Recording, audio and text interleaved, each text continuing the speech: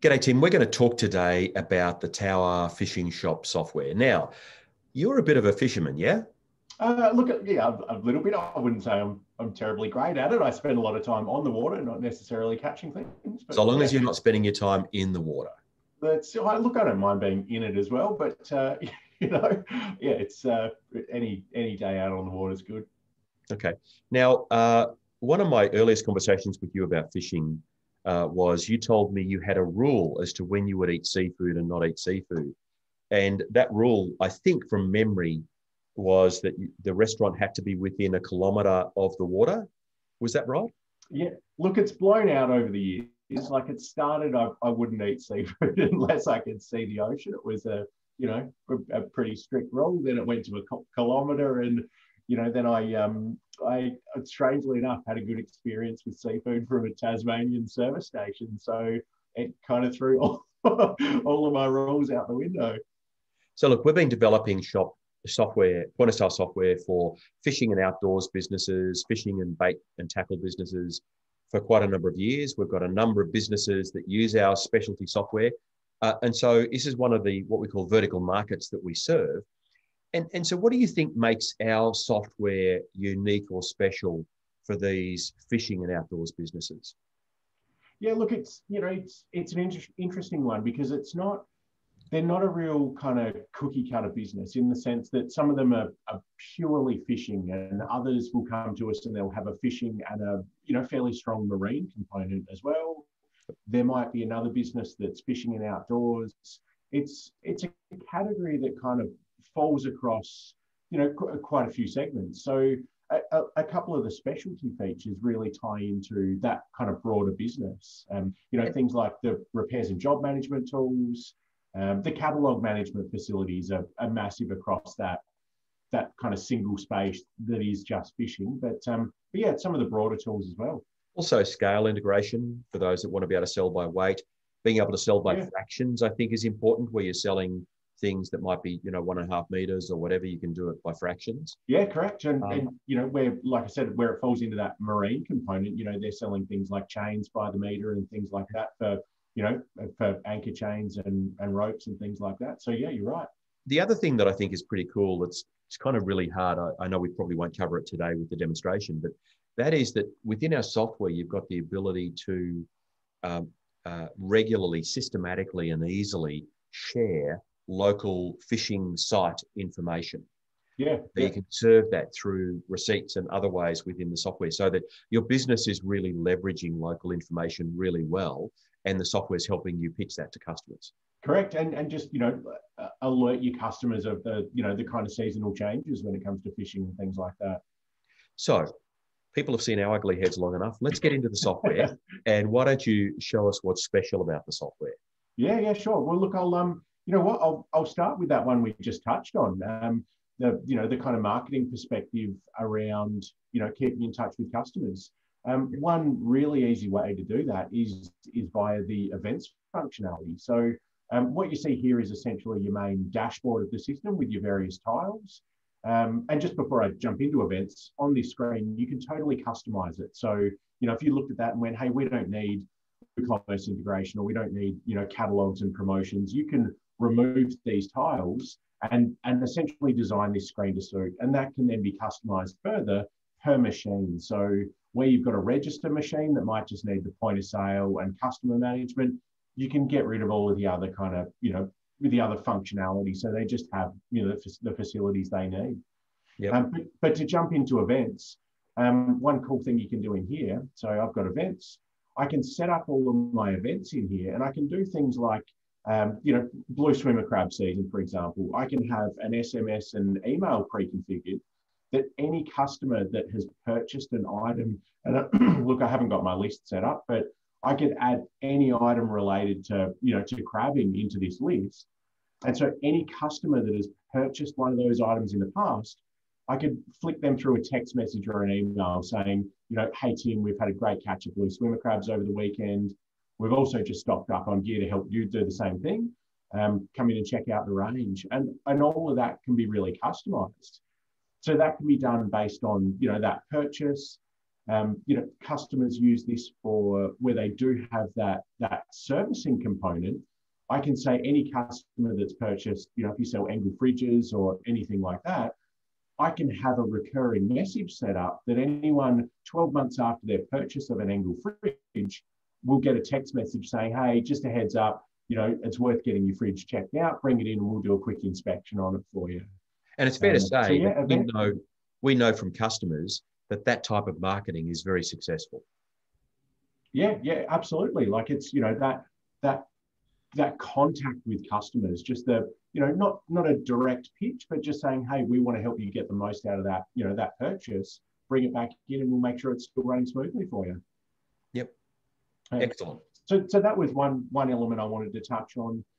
Like I said before, another big thing with fishing stores is the combo purchase essentially. So, where someone's buying a rod and a reel and they get a specific price for that, you can set all of that up within the system. And there's two ways you could do that. I could scan a rod, that adds it to the sale, $129, but it's telling me down the bottom here there's an upsell opportunity. If they buy it with a reel at the same time, it'll actually discount that down to a certain price. So I can set that up. So I go scan, and it works it out and does the price for me. Alternatively, if I cancel that one and I was to scan the combination barcode essentially, it'll add that all to the sale in the one barcode scan. So you can kind of pair those items together in a couple of different ways to keep that transaction smooth. When it comes to finalising sales, we do a heap of cool things as well. So firstly, we integrate with ZipPay and Hum, and we're releasing an Afterpay integration soon. But you can also, when you finalise this, if they pay by FPOS, our system will bridge directly to your FPOS PIN pads. And I mean, we spoke about it just the other day. We're doing a heap of system switches from retail management. And, that's a feature that those customers particularly really like to see because it brings everything together. It reduces room for human error. It's one receipt for the customer. And it's just a smooth transaction. So, Tim, I'm going to interrupt you at this point and ask you some questions. Over on the top, on the right-hand side of the screen, I can see Bait and Burley. I'm not sure the spelling is right for Burley there. I think it is. Anyway. Might be wrong. Rods, reels, jigs and jags, accessories. Can I change those? Yeah, so all of these are totally customizable. Everything on this side can either be a button to a specific product. So I can sell my FlyLab glide reel here just by clicking that. My Bait and Burley, I can click that and it goes into a grid with my different types. Right. So, certainly you can scan barcodes for those products, but a lot of them, if they're in the freezer, you might not worry about labeling a kilo bag of cockles, for example, if you're making them up yourself. So I can just go, I'll go back, I can go Bait and Burley cockles, and they want a 500 gram bag. Right. So just going back to that first screen, let's say you had a button on there that said water, and let's say I was also selling this water here. I can just bring that water to the counter, scan the barcode, and it sells it straight away. So I can scan the item, but I can also use the touch buttons, whichever is going to be more appropriate for the business, yeah? Correct, yeah, spot on. Excellent. And you can also have short codes.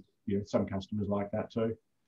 So being able to sell items in a bundled way really helps me also because I can compete because people won't easily be able to price compare my bundle with individual items they might see somewhere else. Correct. Yeah, it's it's tying the two together, and it's the one essentially becomes the one item for them to sell.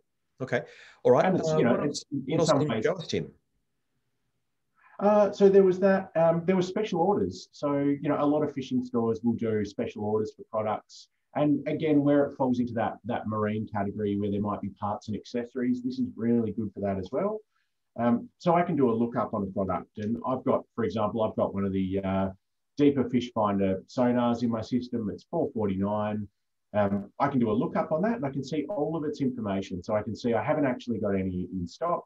Every time I've received it, I can see how many I normally get and whether there's any price fluctuation. I can also hit my extra details tab down the bottom there, and it'll bring up the image and any extra text I've got on that as well. So I can absolutely confirm I've got the right product the customer wants. Now, if you know, if a customer turned around and said, "Yep, that's what I'm after. Get one of those in for me," I can hit order this item, and it's going to put it on my next order for AFN. It's going to order one, and I can click in my customer option, and I can choose the customer out of the list. Now, I could hit my add button if it was a new customer, and I can grab things like their interests, their categories, set discount profiles, heaps of stuff, or I can just flag the customer. That's going to put one on order. I can charge a deposit if I want to, or I can leave it if I don't want to worry about that. It's a good customer, so I won't worry about it, and that's done. That does a heap of things in the background. It's going to place it onto the next reorder report for that supplier. Then when I receive it in, it's going to give me a list and say, "Hey, Tim's got that fish finder on order, so don't forget to put it aside for him." So if you've got different staff that are managing creating the order to who's bringing it in, you're not going to miss that. And then further through that process of receiving it in, it'll print a label with the customer's details on it. And in the background, it'll automatically send them an email or a text message to let them know their products arrived. So some really cool features to tie all of that together. And also with special orders, it's a way of selling something that you wouldn't normally carry in stock. Correct. Yeah, you could load in a supplier's entire stock file, for example. So if they can give you a spreadsheet, we can dump all of that into the system. So you've got it all in there to look it up, and then you could simply place those orders, and yeah, it'll take care of the rest for you. Excellent. Excellent. Okay, what else would you like to show us? Look, lay-bys is an important one for fishing and outdoor stores. It's quite common. That said, I mentioned before, we also integrate with the buy now, pay laters, which is gained a fair bit of momentum over recent years. But lay-by still holds a very strong place in a lot of retail. So if again, a customer was wanting to lay-by this rod and reel combo, across to the side here, I can hit my lay-by option and I can process that through.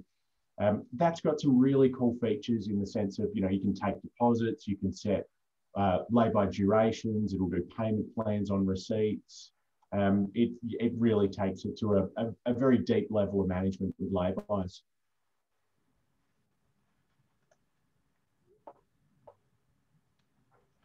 In terms of other functionality, look, website integration has been a huge one with just about every industry we work with, but specifically fishing stores, it's very important for.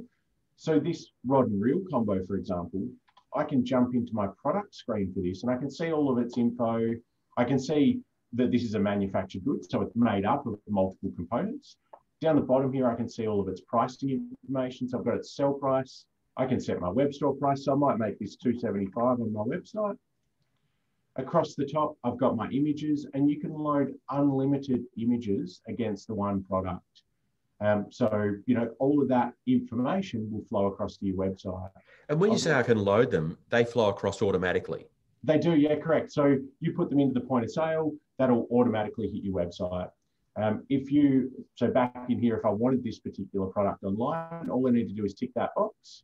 I've got my quantity on hand, so this would flow across, but it would say it's out of stock. As soon as I received some of these in, it would automatically change that on my website to say it's available. Yep. Okay.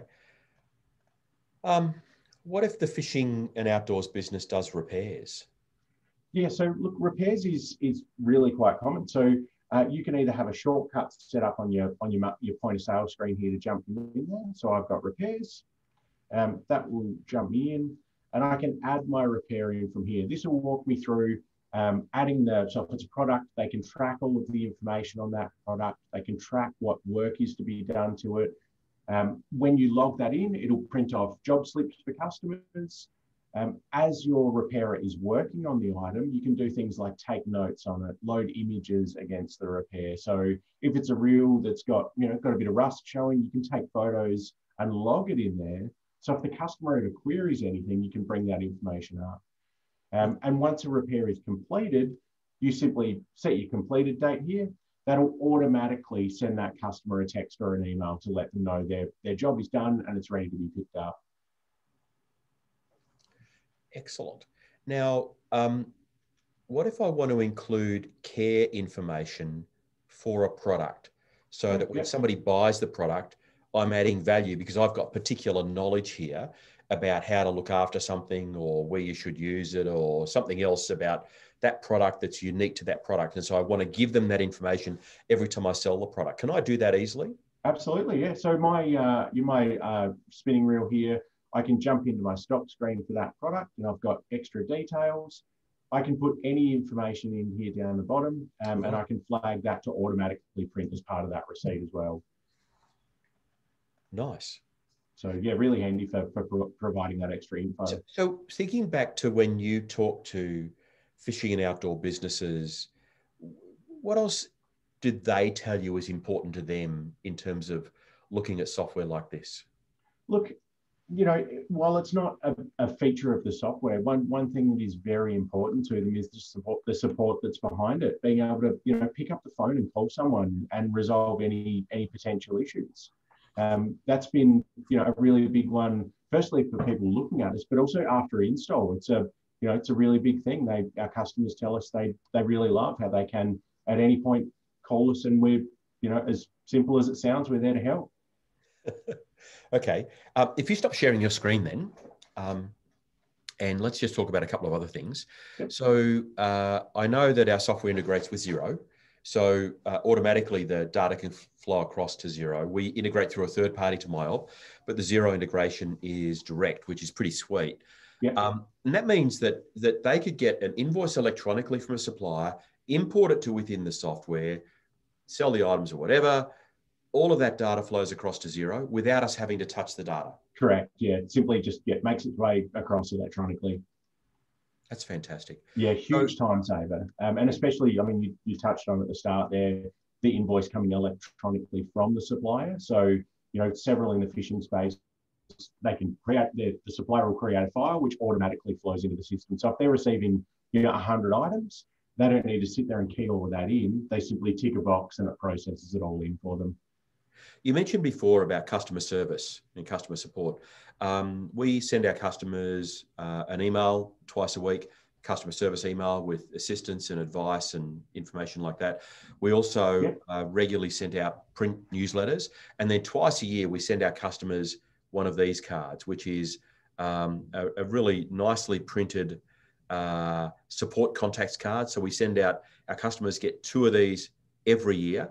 They're nice and thick. They stick them up on the wall next to the phone. So it's got all of our contact details in Australia and New Zealand, email addresses, and it's even got my number and all of that. So we make it really easy for people to contact us. But what if they aren't a customer? Somebody looks at this video, they say, hey, these 2 guys really know what they're talking about. They're really experts. And, Tim knows so much about fishing. I want to talk to him and have a look at the software.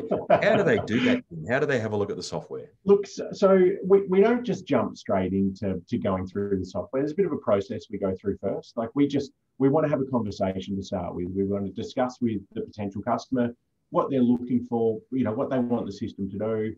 And make sure we're a good fit for them, and also that they're a good fit for us. So it starts with a half an hour conversation. If that all checks out, absolutely, we'll do a demonstration and show them how it works in full detail. From there, if they want to go ahead, there's no pressure from us. But if they do decide to go ahead, from order to install, we'll log in. We'll do things like review their data conversion. So that's all part and parcel with it as well.